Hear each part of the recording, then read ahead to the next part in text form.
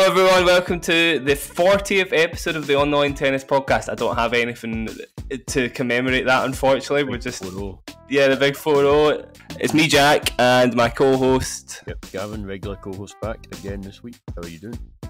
Good, thanks, Gav. Yeah, Monte Carlo finished, and in its wake, we had some honestly really good tennis this week. I thought there were some amazing matches this week. Some dodgy weather in Barcelona as well. I think because the weather in Glasgow was really nice last week, and the weather in Barcelona was more like Glasgow. So it's as if they switched. They switched the regions about.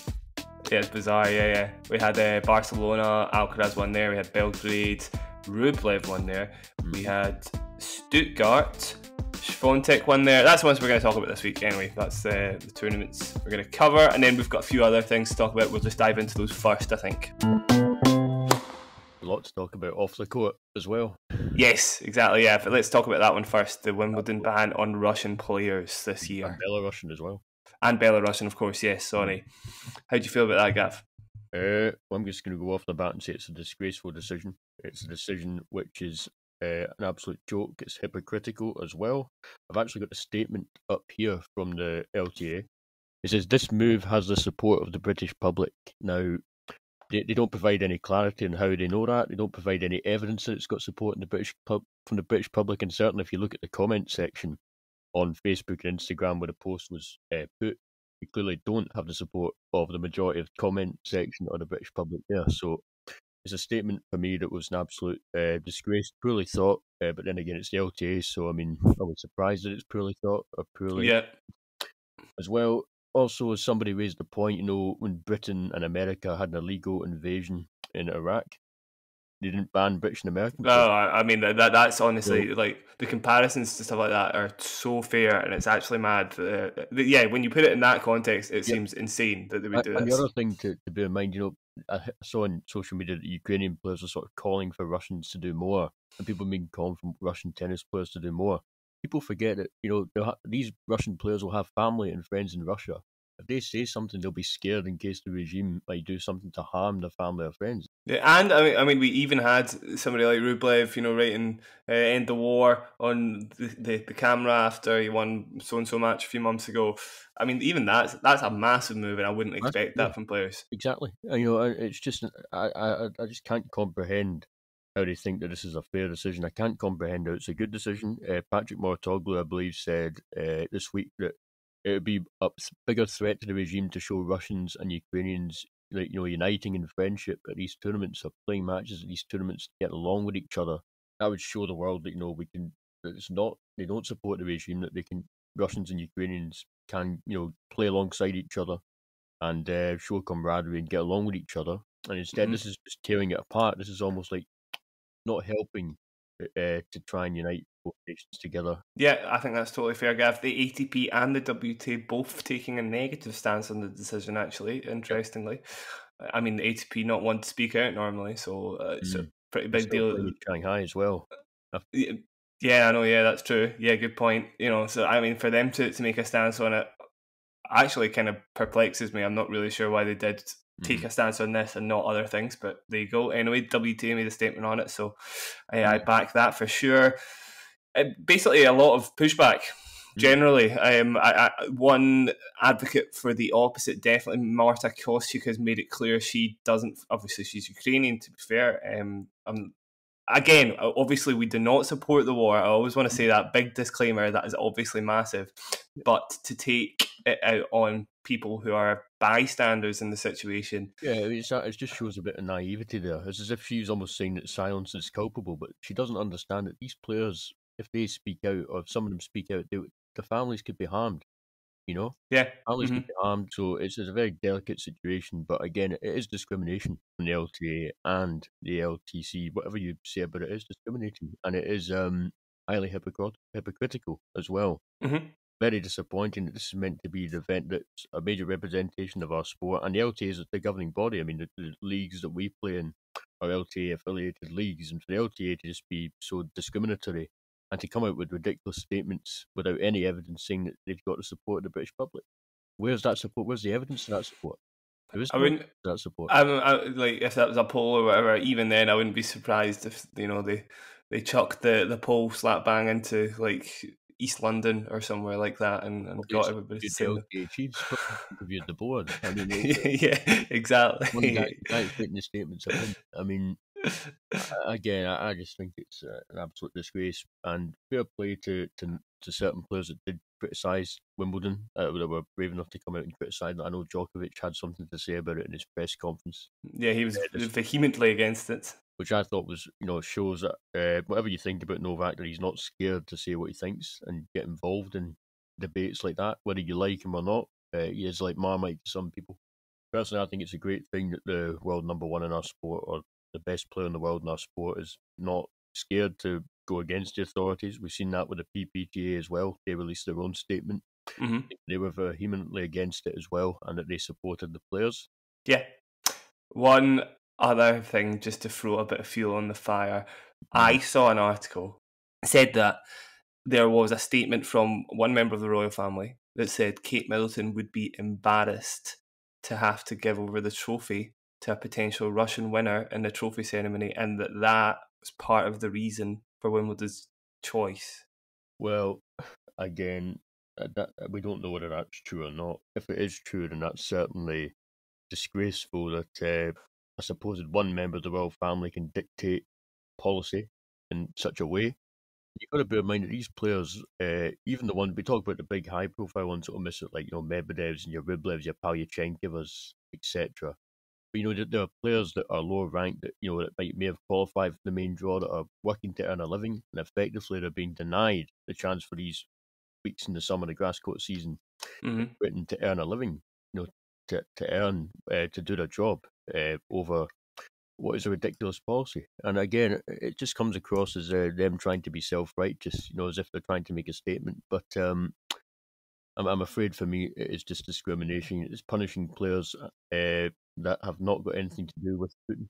I mean, it's nonsense. It's a ridiculous decision. I hope that the ATP and the WTA agree to not give the tournament ranking points, and I hope the tournament does, as much as it pains me to say, I hope the tournament does suffer a wee bit as a result.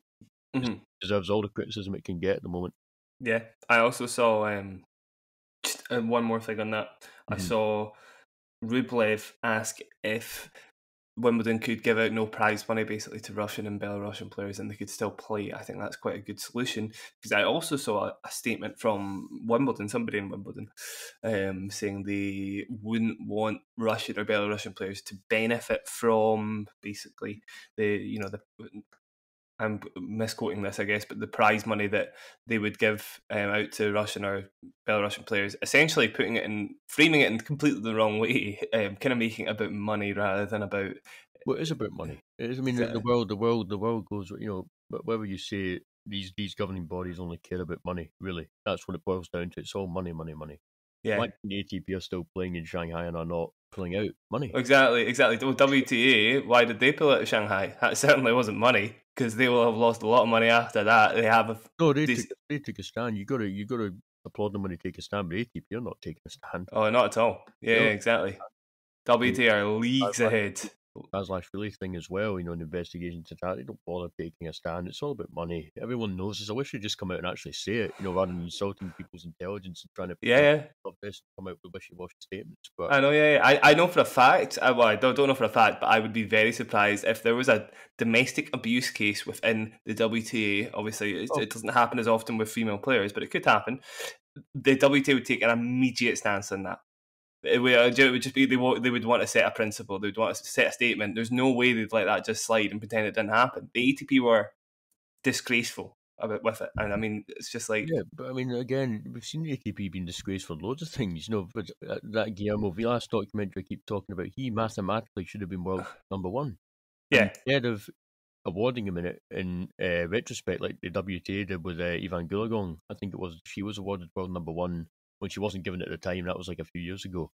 But Vilas showed the ATP the evidence that he'd compiled, and they just said, no, we're not giving it. And that was Chris Kermode, who was the previous chief of the LTA, and has got pals in high places within the British press. So, of course, that story won't go into any British newspaper. We know why. And yeah, look, the ATP are a disgrace. Wimbledon's an absolute disgrace. I've got tickets for this year. And as people rightly said, are they offering a partial refund? Are they all going to offer it? No, I bet you they don't. We've seen the way Wimbledon's treated the fans and its champions in the past. I mean, I've said this in an article before as well. In 2018, they put Novak on court 2. It seems quite trivial, but you've got to ask yourself, would they put any other multiple Wimbledon champion, men's singles champion in court 2? I don't think so. So, disrespecting the intelligence of its fans and the LTA to say that they've got the support of the British public, I mean, nonsense. Absolute nonsensical. I'm loving this rant, so I'm just going to do one more. Mm. John Millman said that he asked for a grounds pass a few years ago in Wimbledon and they didn't give him it. So, I mean, one of the members of the top 100 at Wimbledon, he basically was making the point, it's all about money. It is all about money. It's ridiculous. It's all about money, and Tim Henman can come out there and say it's not about money. I don't care what he said. It's all about money. And this is meant to be the premier sports tournament in our sport in the world. But it's certainly the most prestigious tennis tournament, and for them to act in this, shocking way and be so they are discriminating against these players, whether you like it or not. They're basically affiliating these players with a regime that many of them don't want to be affiliated with. Yeah, it's nonsensical, very disappointing, but sadly not surprising. I think that's the part we should underline: not surprising. Mm-hmm. Yeah, it's a shame. And Rome are considering doing the same thing, so I really hope they kind of do a backpedal on that. They've not actually done it yet, but there's been rumours of, probably just overheard the tournament director mentioning something about it. It might not actually happen. But yeah, Rome are also rumoured to do it. Hopefully things get overturned. There's been a lot of pushback, so one more point on that. I think this shows why a PPTA is actually a great idea, having a players' union, because these players' rights are effectively being violated here. I think it would be a great thing for the PPTA to be a real part of the sport and to have a players' union that wants more power for the players. I think this actually shows. I know PPTA had a lot of criticism, especially from allies of ATP board members in the press. We won't name them for certain reasons, but this shows that a players' union is needed now more than ever, and I hope that does come to fruition, and I hope the PPTA does play a larger role in the sport, because they did release a statement in support of these players and condemning the war as well. So hopefully that can have a larger impact on our sport. But it's embarrassing to be an LTA member at the moment, like we are by playing these tennis matches that we play, Scotland League matches. It's an embarrassment to be associated with LTA after that statement. Yeah, I'm sorry we didn't really get to play devil's advocate there, but I suppose that's both our opinions on it, at least. Definitely, I think we're both in negative camp, and there are arguments for the other side, in fairness, but it's up to the listener to make their own decision on it. But this is my opinion on it. I don't see there being on a side to it at all. I think it's whatever you say. It's all about money, and Western players wouldn't be banned in that situation. They definitely wouldn't, because we've seen them not being banned. You're right. Exactly. So yeah, you're quite right. Right, a few other miscellaneous points I'll just go over very quickly. Andy Murray's playing Madrid. We don't really need to talk about that. I don't know. He's just he's got fed up, hasn't he? He's just got fed up. Exactly. You're quite right, Gav. Did you see the Verdasco backlash and the Minaur sort of backlash?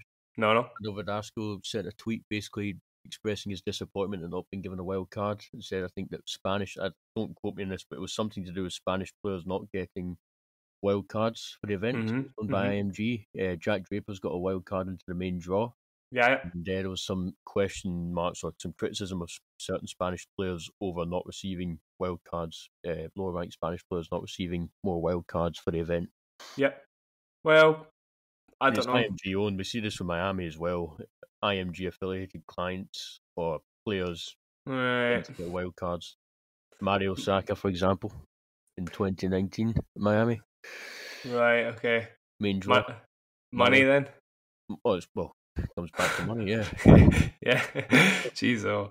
Yeah. That's pretty bad. We won't dive down that rabbit hole, but yeah. Just to mention it anyway. It's Verdasco's Twitter account and read it if you so please. The other thing as well is that Emma Raducanu has split with her coach after 5 months or so.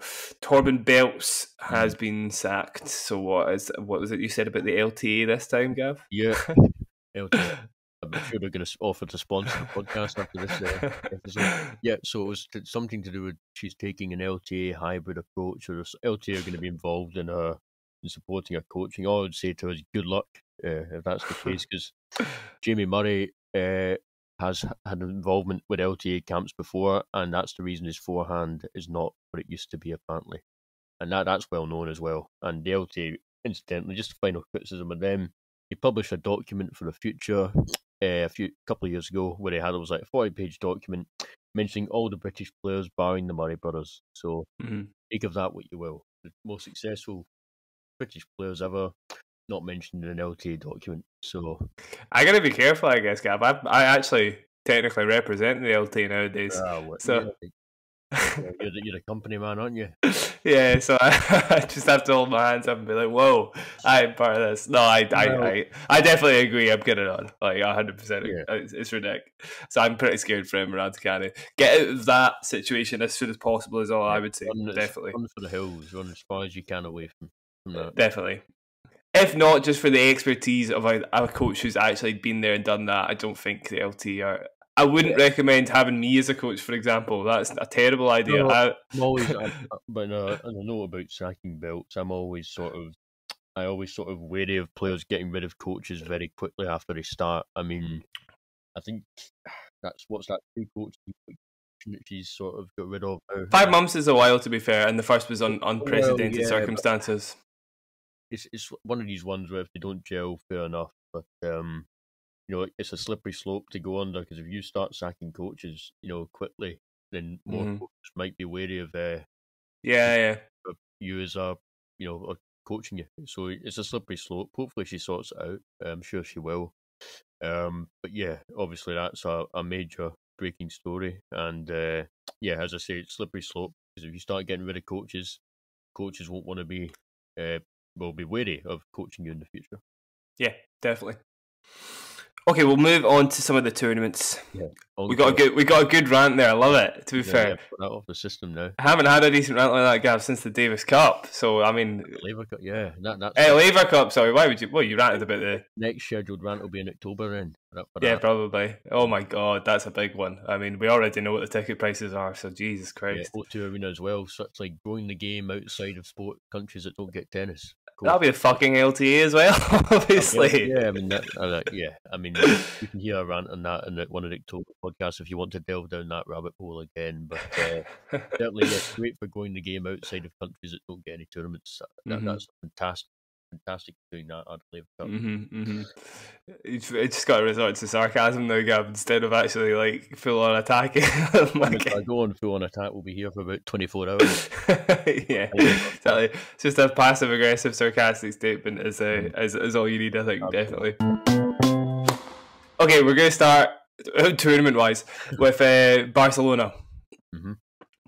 Did you see Cam Norrie's match against Marton Fucsovics?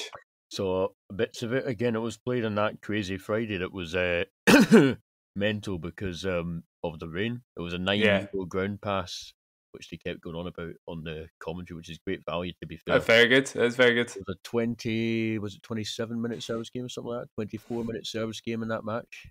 That's the one. That's what I wanted to talk about. That's all I wanted to talk about, because I think Cam Norrie saved 8 set points in that one game. Yeah, and then went on to win that set and ultimately the match. So I mean, I just wanted to talk about that. That was it. Just quite quick. I've not seen anybody save 8 set points before, I don't think. Not off the top of my head either. I've not seen that, but I don't think we're going to get a longer service game than that this season. Geez, it's crazy. But let's talk about the tournament winner, because that's it's very exciting. I'm sure everybody's heard about him to the nth degree, but I'd still like to talk about him a bit.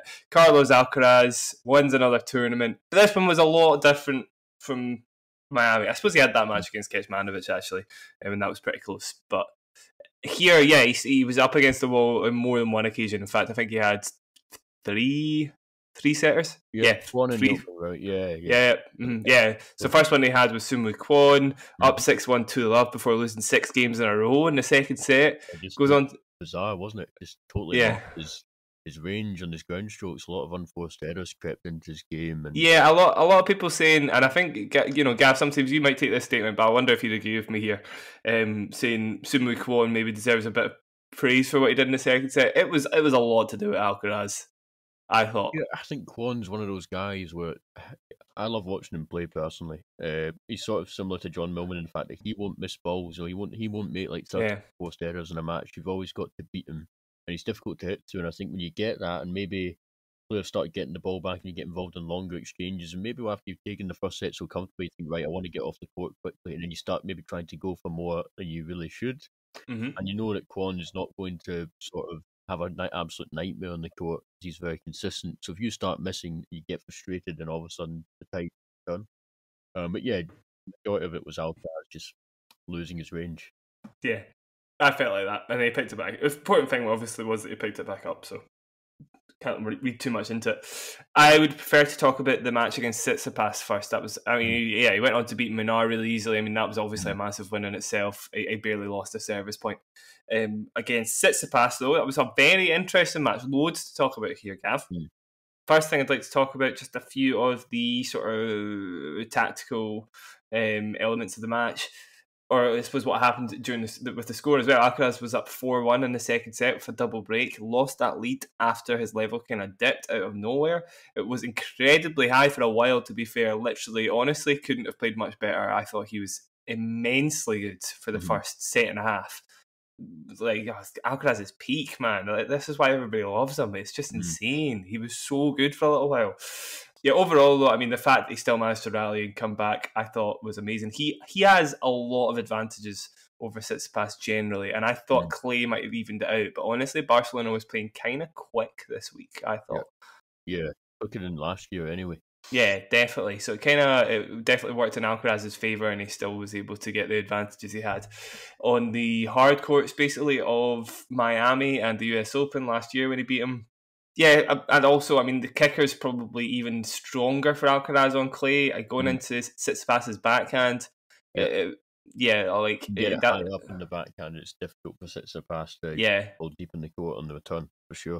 Yeah. He pretty much, that Alcaraz kicker and forehand inside in. That seems to be an Alcaraz play basically that he goes to quite a lot, and it works so well against Tsitsipas. There's pretty much nothing Tsitsipas could do against that play, and it was an advantage he just always had. I found it really interesting how often Tsitsipas hit a backhand, how often he would go on to win the point.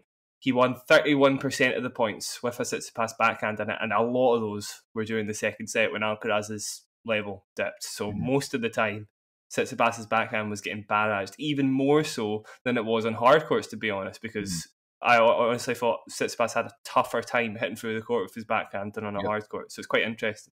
Obviously, his forehand, conversely, works better on clay. It does, especially the serve +1 in the forehand works really well in the clay. Yeah, but his backhand also generally works better against somebody like Alcaraz, who's going to absolutely leather the ball and give Tsitsipas very little chance to get on the front foot with his backhand. It kind of works the other way for me. Anyway, though, how did you find the match? There was a bit of spice at the end of the first set. Did you see that? There was a bit of spice. I didn't like the way Tsitsipas was behaving, being honest. I've said this before, and I'll say it again. There's just no need to do it. There's just no need to do it, and it's so blatantly obvious what he's doing as well. We'll just make sure we're on the same page first, and so the listeners know what we're talking about. He hit a shot straight at the net at Alcaraz. Yep. He did. Yeah, is that the one you mean? Is that what you're talking about now? Yeah. The argument with the umpire as well. I'm just talking about his behaviour, sort of in general. Oh yeah, of course. Yeah. Alcaraz gave him a stare down, which was quite nice to see him sort of. Standing up for himself. What's the word? Aggro. I mean, I hate that word, but I mean, it showed a wee bit of fight. He wasn't going to take it. I just don't know. It's frustrating for me watching it, because you think after the US Open last year, that Tsitsipas would stop this sort of nonsense with the breaks between sets as well. Evidently, he's not taking that on board. There's just no need for it again. There's no need for it in the sport. It's just disrespecting your opponent, I think. I don't mind. I'm all for aggression. I'm all for spice when when you need to be aggressive, or when you need to hold your own corner. But I think when you resort to tactics like that, where you're deliberately putting players off, your opponent off, I don't like it personally. I don't. Yeah. Sorry, are you talking about the toilet break now? Because I know that Alcaraz said he was distracted by that. Definitely. Yeah, I mean, hitting the ball at Alcaraz, I thought personally it was more. when you look at Tsitsipas, that aggressive shot he hit at him, he had no intention almost. It was never finding the court. You know what I mean? Like with the way he was hitting it, was sort of but I figure on Team Tsitsipas here, he's expecting Alcaraz to hit the ball because it's coming at him so quickly rather than leave the ball, and he kind of did. He just got out of the way of it basically. Yeah, I don't mind that as much. But for me, it was like he's never making the ball there. It was obviously he was like just trying to hit him, which I guess is fine. I've done that in club tennis plenty of times, but it's really more. Yeah, you have, Gav. That's true. I've got a few bruises. This is testing the volleyer. That's what you test the volleyer. Yeah, that's true. I like the test. To be fair, it's not really hitting straight at him deliberately. Yeah, that's true. It's really the toilet break I've got issue with, and the constant coaching from his father. I know it wasn't as big a appearance in that match, but there was some people on Twitter saying it was unfair because apparently Tsitsipas' family had like microphones in the box in Monte Carlo. Did you hear that? Apparently Monte Carlo. People saying it's unfair. How is it unfair? There's only one reason they've got them in the box, and that's because he's been proven to have done it in the past. So it is fair. I mean, what they're saying, it's discriminating. Well, how many other players' coaches try and deliberately coach during the match? No. Yeah. I mean, come on. I've just had enough of it, really. I mean, the toilet break for me, I was getting angry myself. You know, I mean, if I was Alcaraz, I would have probably said something to him because this can't keep continuing, honestly. Yeah. Keep going on.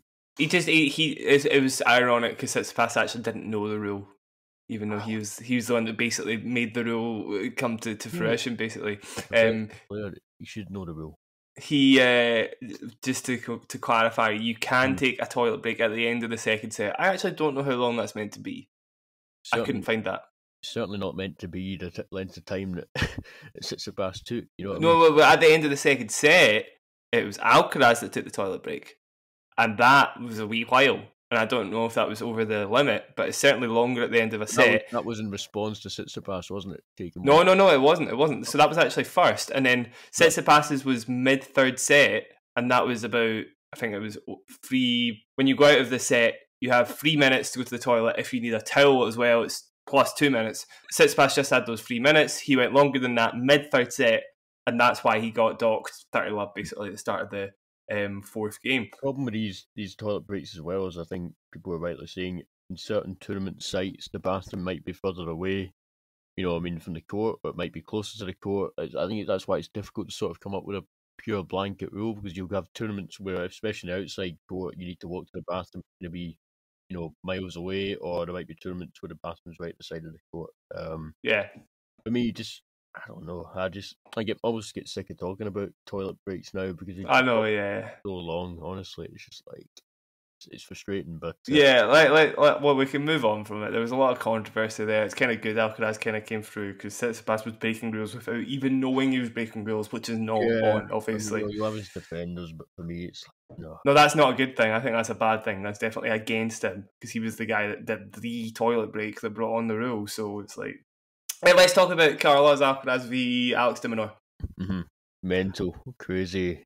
Mental. It's so mental. A guy who has barely won a clay court or back-to-back clay court matches in his career, certainly, comes up against one of the form players on probably, well, we're still not sure what Carlos Alcaraz's favourite surface is, but he's certainly playing amazing at Barcelona. Yeah, he's still playing amazingly at Barcelona, obviously. And he almost takes him out with some very interesting tennis to counter Carlos Alcaraz's. Mm-hmm. I thought it was so interesting that Carlos Alcaraz almost got unstuck by de Minaur. You just talked about Soon-woo Kwon being able to get every ball back, basically. De Minaur also gets every ball back, but in a different way. They're so flat and they shouldn't work on clay, but it just seemed to sort of mess with Alcaraz. And I think it's the depth that de Minaur gets in every ball, especially the returns. There was very little serving advantage that Carlos Alcaraz could, keep saying his full name, that Alcaraz could give himself basically on every service game. And that's why he got those 2 breaks back to back at the end of the second set, and why de Minaur was almost able to take him out. The forehand he'll be having nightmares about the well, this is such an interesting point of discussion because was it a bad shot on match point from de Minaur? No, I think it's obviously difficult when you're in that situation, but I think people were saying be more aggressive, just be more aggressive. I don't think he got it the depth quite right to secure the point. Obviously, No, I saw that as well. I think a little tiff between Owen Lewis, who I was talking to last week, and Owen from Popcorn Tennis. I am probably team Owen on this one. I think I think de Minaur shouldn't have hit down the middle of the court. No, I agree. I agree with that. You shouldn't have just put it ball away, and at one of the angles are probably forehand side cross. But when you're up the middle, you're always giving your opponent the chance to get it back with a miracle shot. And this is Carlos Alcaraz we're talking about here, so he's obviously going to find a way of getting it back. The way he's playing at the moment, can't really give de Minaur too much criticism though, because how many times club players just thought, "Oh, we'll just put the ball back and make him play the ball," but.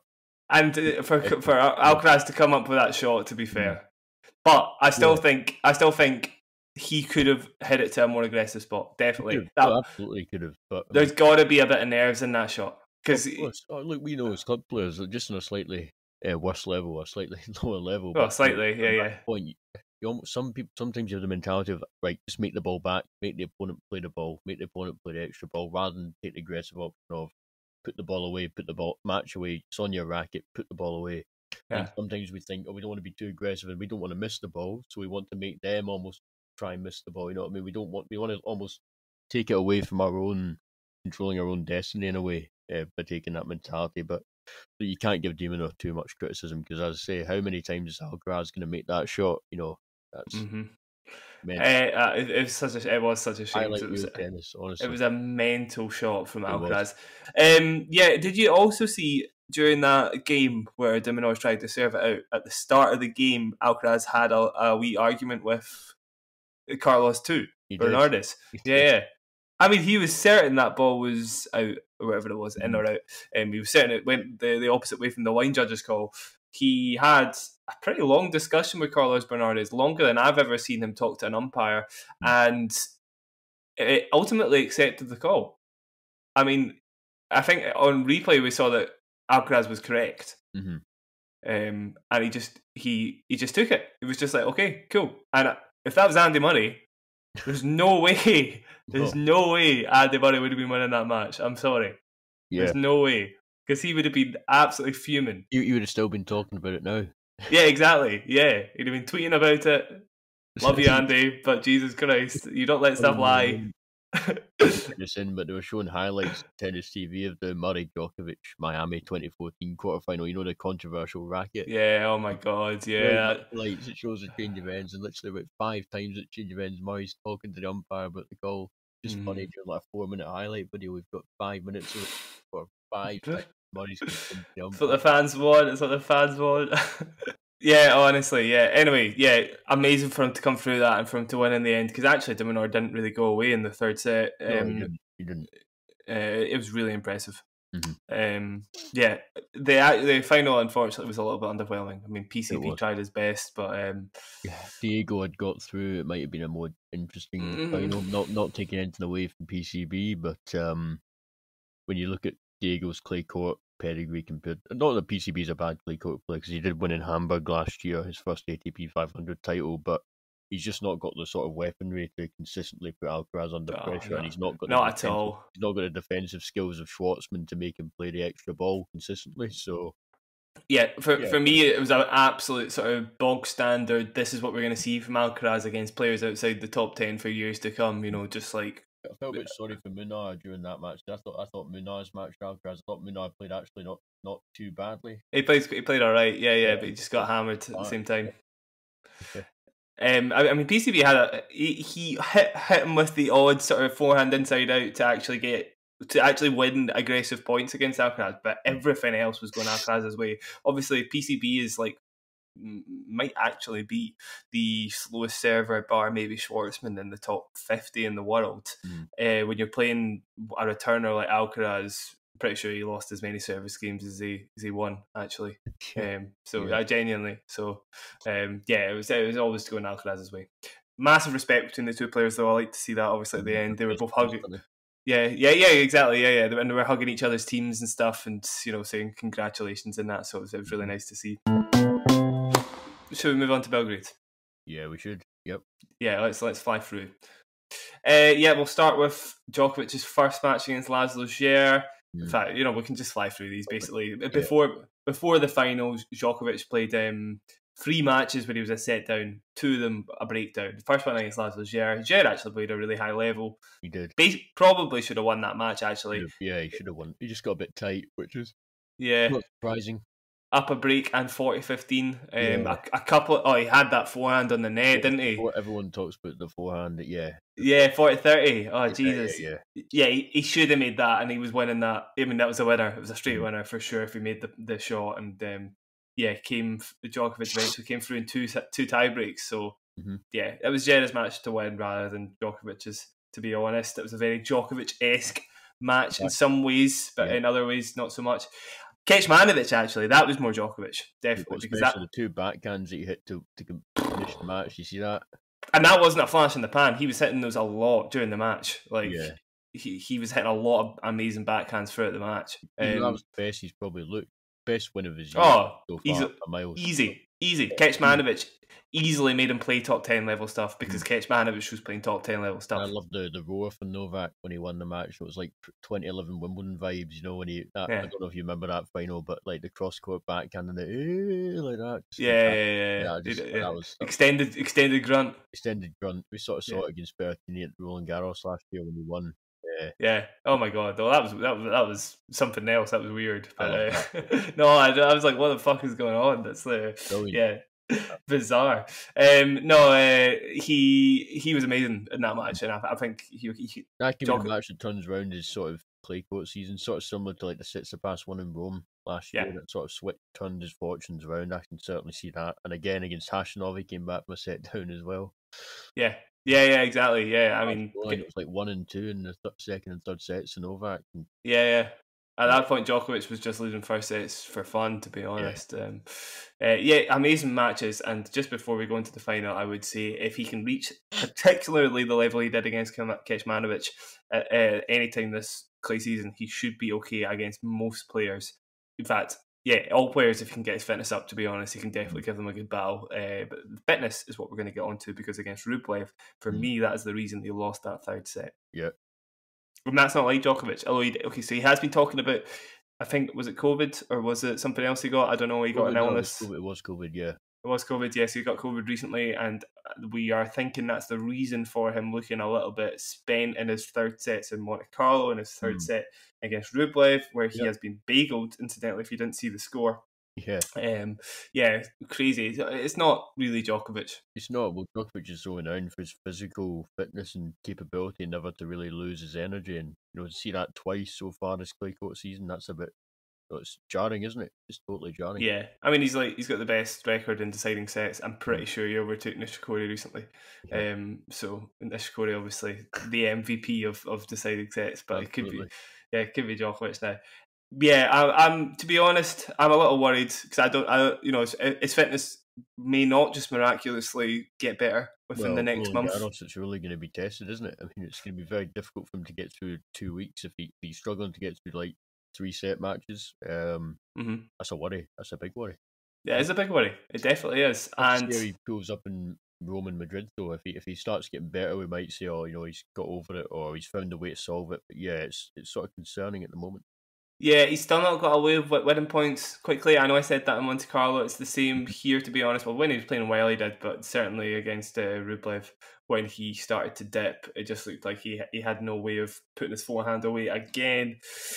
In fairness to Rublev, absolutely amazing to sort of mentally mentally deal with playing Djokovic in Belgrade and beagling him at his home tournament, obviously. I remember Rublev's comments before the match at the Ito ATP finals last year, where he said, I'm just hoping to get a few games. Yes, I think he knew he was playing a different Djokovic, to be fair, and Djokovic on hard courts really is still a different beast to him on clay. I know Djokovic's still an amazing player on clay, but he plays a totally different game on hard courts. So. Indoors as well, exactly. Basically Djokovic's home turf, away from home in some ways. I'd like to leave the sort of match itself there. I don't know if you saw Rublev talking about the hospitality he received in Belgrade compared to... Did you see this? No, No, okay. he must have No, loved it because he did sort of. His Instagram was in Serbian, wasn't it? Or he sort of tweeted. yeah. He said, just to throw a bit more fuel in the fire because it's funny. He said last year he was in Barcelona and paraphrasing was treated like shit apparently because apparently it's only Spanish players that get any sort of decent treatment there. And in Belgrade, this is not paraphrasing. He said he was treated 10 times better. I tell you, the clay there looked 10 times better than Barcelona as well. I mean, I don't know if you saw the pictures in the rain. He actually used the main court in Barcelona for the Tsitsipas Ivashka match because of the state it was in. It looked like a mud bath. It didn't cover the court, but you look at the court surface in Belgrade, it looked much better. Like, it probably wasn't raining in Belgrade, to be fair. No, I know, but like even in the dry, I thought like when you're watching it, I actually thought the clay in Belgrade did look a wee bit better. I also thought it played a bit more like clay. Barcelona was definitely a lot faster, and I think that's not doing it. Well, it's doing people's favours from Madrid maybe, but going into Roland Garros and Roland Garros even, it's definitely giving people a false sense of security. I would say, fans at least. Interesting from Rublev. I don't think he'll be expecting a high entry fee into Barcelona anytime soon, but it does answer the question that I thought of: why is he not going for the ATP 500 Slam or whatever with the Barcelona? Why is he playing a 250? There you go. We know why. He unanimously answered that question. Yeah, there you go. I thought it was quite interesting. Move on to Stuttgart. Yes. Yeah? Yeah. Iga Swiatek continues our mental run. Very first thing, actually. Bianca Andreescu made a return. I don't know if you saw her. Didn't see that, no, but she what stage did she reach? I think she won one match, I believe, and then went out to Sabalenka. Yeah. I think that's right. Pretty sure she would have had to have won a match to get to that stage. Yeah. She took Sabalenka to 3 sets, to be fair. But Sabalenka being Sabalenka, it wasn't all Andreescu, to be fair. But still, I'm very encouraging stuff. Actually, I wasn't expecting her to play that level on her first matches back. To be honest, she was a lot better than I was expecting. So keep an eye on her. Clay's not even our best surface. Stuttgart at the same time, again, not really typically clay. A one-off, isn't it? Indoor clay. It's like exactly. It sort of benefits power hitters for sure. And Andreescu certainly is a power hitter, so she did pretty well in the conditions. She may struggle in the upcoming tournaments, but it's good signs for her overall. Definitely, still very young. In fact, what age is she? Is she 22? 20? She's still 21. So there you go. Even younger then. Yeah, even younger. Yeah. So she's got plenty of time to come back, and who knows, maybe win another slam. We'll see. I'd like to talk about Swiatek. Yeah. A lot of people online going mental about the fact that Alcaraz is going to get talked about in every podcast, and Swiatek's probably going to get about 2 minutes of airtime. I'd like to talk about her a wee bit, definitely, because she what she's doing is insane, and it could be the start of a biblical run. You know what I mean? Like one that goes down and yeah. Could be, especially for the WK, to see that level of consistency week in, week out. We know how much tougher it is almost to be consistent in the WTA. And how many is that? Like 20? Certainly, it's over 20. And 4 titles in a row, isn't it? 4 titles. I loved the celebration. I don't know if you saw the celebration, but the four fingers up to the camp. It was amazing. So it's just so understated and very confident. Michael Jordan style vibes, I think, just for that. Just I did like that. It was amazing. It wasn't all easy though, and this is what I'd like to talk about. I'd like to talk about her against Samsonova. You may not have seen the match, Gav, possibly, but it was it was an epic. It was so good. Samsonova, by far the closest person to winning a set. Well, she did win a set, to winning a match from Swiatek in her 24 odd match win streak. I'm not sure on that number. Asterisk it. But over 20 is probably safe. Over 20, 20 plus match win streak. Samsonova took a set off her. She took the first set in a tie break, and then the next 2 sets were incredibly close. Again, people are struggling to win more than 4 games at a time in a set. For Samsonova to take the next 2 sets to as close as they were, 7-5 in the third. She is an amazing player. I mean, I've seen her play so many times. I think she is still struggling to kind of put that together consistently in a lot of her games. But the one thing I didn't really know she had as well in her arsenal that she does have is an amazingly placed serve and a lot of variety on it, and that was what Swiatek was struggling with. Placing first serves out wide, follow that up with a kick serve down the tee to the backhand, basically just stuff to stop the best returner in the world at the moment from being able to return consistently. And I mean, she went a set and a half basically before I suppose she got broken right at the start, sorry, but after that she didn't get broken for a long time, and it was because of how well she was able to set herself up in the following shot. I mean, her forehands is insane. It's so good, and it's like one of the only forehands on tour that can keep up with Swiatek's at the moment. I mean, there were times where Swiatek relies on the forehand cross a lot because, I mean, as soon as she hits that shot, she normally pulls her opponent so far out wide, she's got, a million options basically. Samsonova was sometimes able to do that to her first, and for anybody to do that to her first, I mean, I saw Sabalenka in the final pull that play off 0 times, put it that way, and she's got a massive forehand. Samsonova did it a bunch of times, even finding places in the court for Swiatek to be wrong-footed, placing the forehand amazingly. She's such a good player when she's on. She's so, what's the word? I don't know, focused, I guess. There's just no nonsense, basically. Yeah, mentally tough, exactly. There was no nonsense, nothing, sort of flustering her at all. She just kept her head down and kept going, even when she was down a break in the third set, brought that back. In fact, I think she got broken twice in a row and brought the break back twice in a row against somebody who's barely been broken in any of her matches as well, Swiatek. It was just so impressive. And obviously, maybe this is more about Samsonova. Maybe I could give you more about Swiatek, actually. Loads of Samsonova praise there. Swiatek able to bring it back though in the second set, started bringing out the backhand cross-court approaches. I mean, the fact she is thinking of anything different, when you've got somebody who's on a 24-match win streak, they're probably going to be using the same sort of tactics basically every match. It's got to be something consistent, tried and tested. The fact that she was able to think outside the box when she was down 4-all, love 15, for example, bringing out the backhand cross-court approaches, I mean, that's number one plays right there, definitely.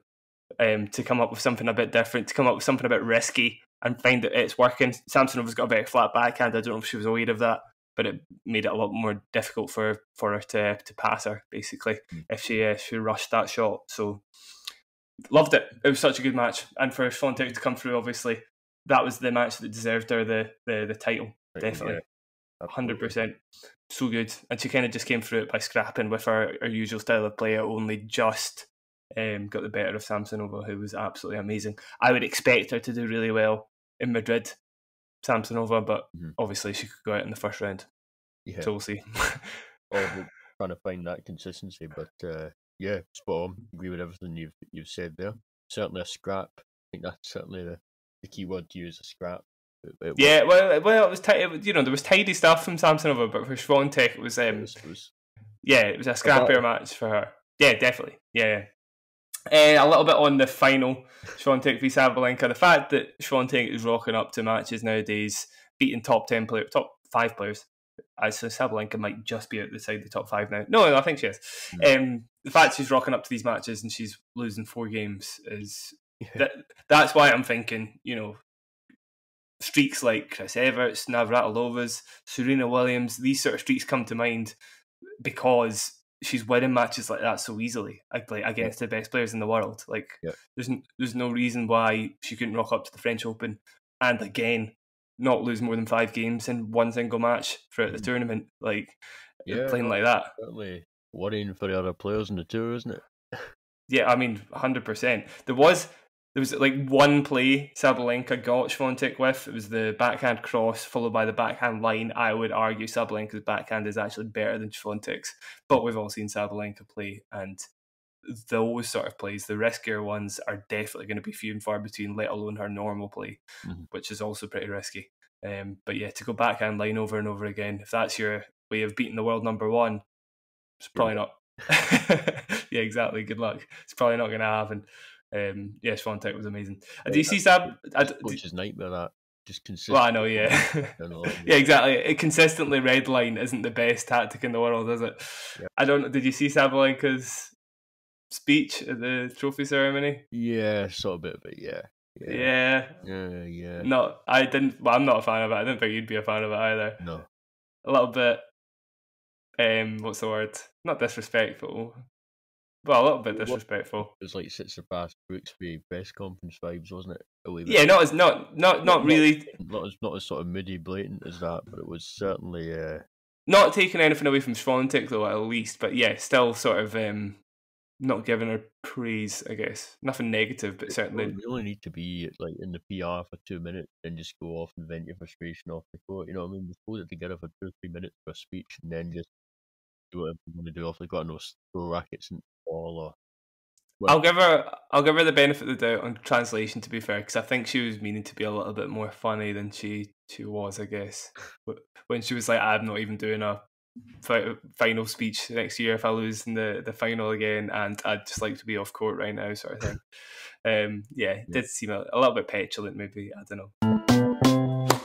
I think we covered pretty much. In fact, we covered quite a lot there, I would say. I don't think we missed too much really that's worth talking about. Maybe sorry we didn't get onto Istanbul. Maybe I'll make the acknowledgement of that, I guess. Didn't quite have time. There was a lot of off-court stuff to discuss, really. So there was, exactly. That took precedence. You're quite right. That was the priority. Next week we will be talking about. Yeah, we'll be talking about Estoril. We'll be talking about Munich.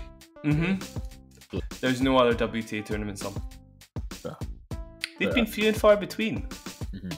The ATP seem to have had way more. Trying to navigate that new combined app. You know what I mean? It's better than nothing, no? Yeah, just taking a while to get used to all the format and stuff. Yeah. No, I'm glad they made that move. Just for anybody who doesn't know, it's a good move, but it's sort of like I'm so used to seeing the other one that's sort of like trying to navigate. I don't know. What's the name of the app, Gav, for people at home? ATP WTA Live, I think. Right. Yeah. So it combines both tour scores. Calendar tour scores there as well. Right. We'll leave it there, Gav. Good. Thanks to everybody for listening this far through and joining us on the big 4-0 of our podcast. We will catch you next week. Before you go, of course, you can catch a bit of my work on onthelintennis.uk. You can catch Gav's work at Last Word on Sports. Yeah. Yep. Give us a follow on Twitter, etc., etc. Thank you very much for joining us. We'll catch you next time on the On The Line Tennis Podcast. Cheers, guys. Cheers, thanks. Bye. Bye.